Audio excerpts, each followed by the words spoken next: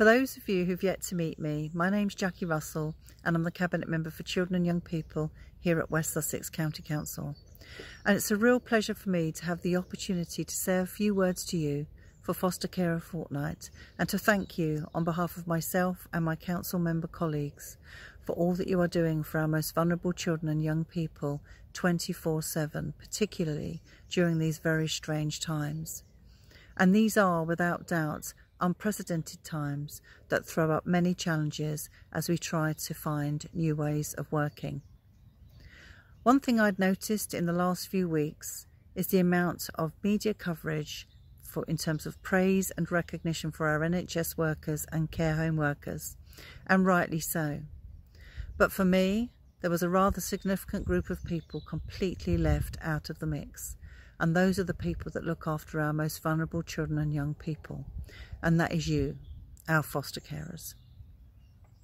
Last week I had the opportunity to speak with some of you and to speak with some officers together collectively and talk about the effects of the pandemic in terms of finding new ways of working and the impacts that it had on your lives on the front line there.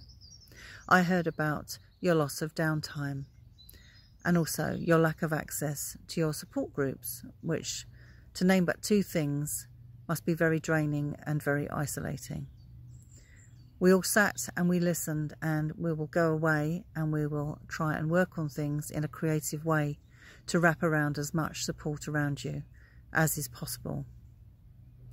Personally, I can't thank you enough for the time you took to speak to me and provide that invaluable insight, and I would like more opportunities in the future to do that with you, because as far as I'm concerned, you are by true definition our unsung heroes.